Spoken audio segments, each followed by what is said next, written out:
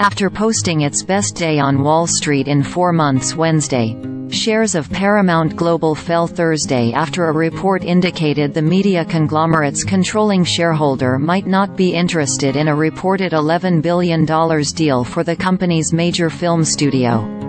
Paramount has had a series of setbacks in recent months, striking out on a deal with NBCUniversal owner Comcast and failing to land a deal with rival Warner Bros. Discovery that could have turned the burgeoning streaming wars on its head.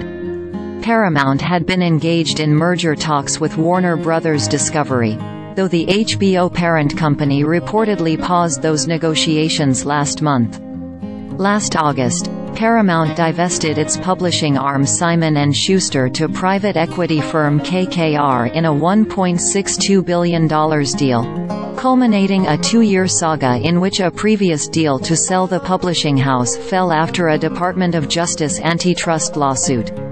Paramount Pictures, on the other hand, has had a series of recent box office success stories, with major movies, including director Martin Scorsese's Killers of the Flower Moon, and the Tom Cruise action thriller, Mission: Impossible – Dead Reckoning Part 1, hitting it big. The former, an Academy Awards nominee for Best Picture, has grossed more than $157 million worldwide since its premiere last October, while the Mission: Impossible sequel has grossed more than $575.5 million since July, according to Box Office Mojo. Ellison, the son of Google co-founder Larry Ellison, could bring major funding to Paramount should the deal go through.